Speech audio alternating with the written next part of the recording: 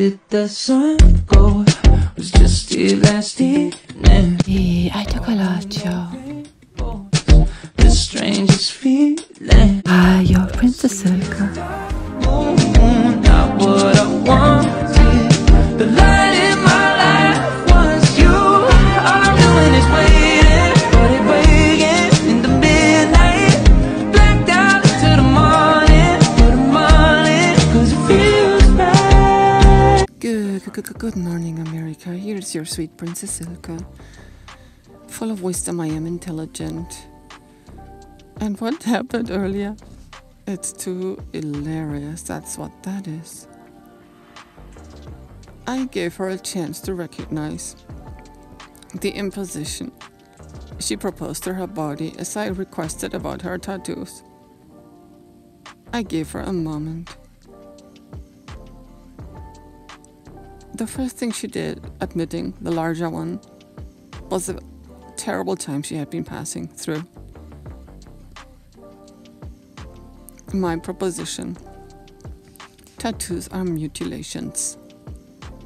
Tattoos is a diminishing way of self-unworth to handle, but not really, circumstances. Emotional attacks to themselves.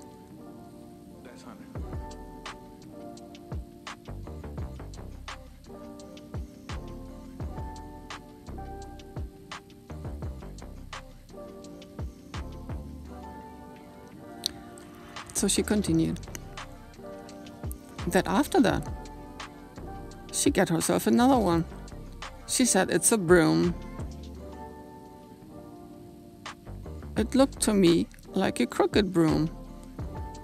Or maybe it was one of those things like in the ancient times, in the royal homes, they had these very, very large curtains. Very heavy too. And you had something hanging to open and close them. In German, it's called with a Bommel. It's like a bowl and then some strings hanging out. It looked more like that.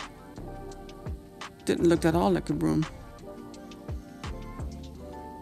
She said she had been doing vicar. What is that? That is wishing to gain control over something or someone else, but never over one's emotion. It's witchcraft.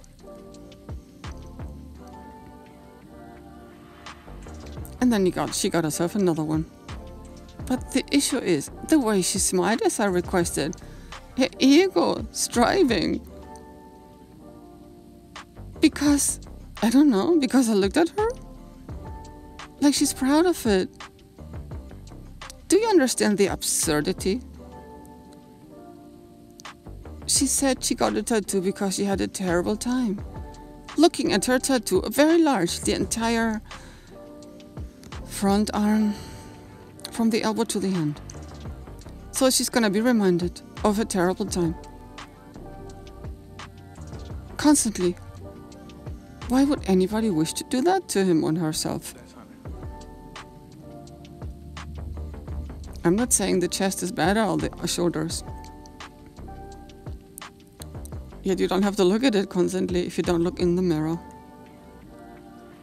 And then she said she also got herself another tattoo to protect her from evil, as she strives every day to relinquish my authority and diminish me by not giving me my beverage or offering me food whatsoever. What Wicca is that? That's Wicca sicka. Sick in her brains. And she wished to be protected by a tattoo of her evil acts. Call that absurdity, call that derailed. Not that we didn't know. They're out of their minds, they're shit.